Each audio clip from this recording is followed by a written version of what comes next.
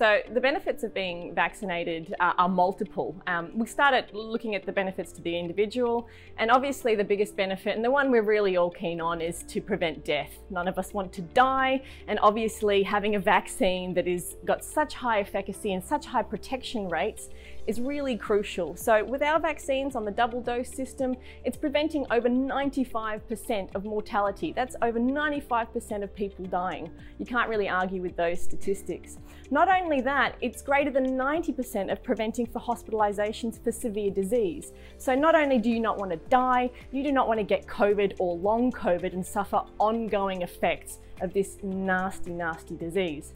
Now, if we look at that in terms of what the benefits are to your family and your loved ones, we all have people who are slightly more vulnerable than us. Think of our elderly population, perhaps people with comorbidities, those who have heart disease or diabetes or other chronic illnesses that put them at higher risk.